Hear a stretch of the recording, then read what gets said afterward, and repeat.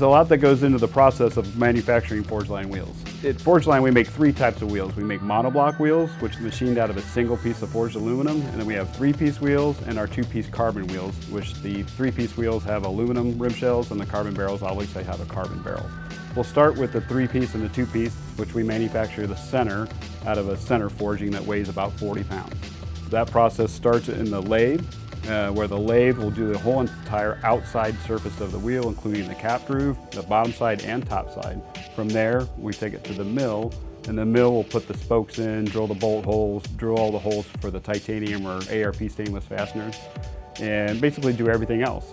After that, we'll go into the grinding room, and those guys are inspecting the part, looking for defects, which there are very few, but they're going to expect 100% of the part.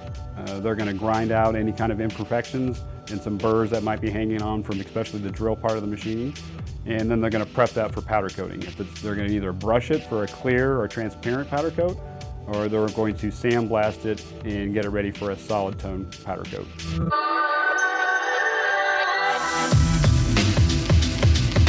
The powder coating department is going to take it from there, and they're going to wash it again. It's been washed once from the grinding room, but they're going to wash it again to make sure contaminants anywhere on the surface of the product. They're going to pick that particular color, and they'll do them in batches. And any particular day, we could do 5 or 6 different colors because we're making wheels basically 4 at a time. After they're coated, it's going to go to the build department. The build department is going to assemble the wheels.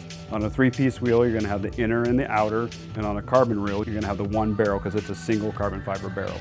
They're going to assemble the wheels, put all the bolts in, obviously make sure that they're round, clean up the wheels, check for serial numbers, box them, and ship them on their way. Monoblock production is very similar to the 3-piece and 2-piece, except we start with a solid 110 to 120 pound forging that's kind of in the shape of the wheel. It goes through the lathe the same way. You're going to do the whole entire outside surface of the wheel, inside the barrel and top of the wheel. It'll go into the mills. The mills will put all the spokes and the valve hole and the bolt holes and all that type of stuff in.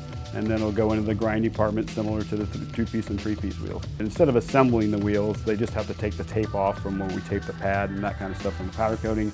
They're going to record the serial numbers, make sure they're true and round, clean them up and box them up and ship them on their way.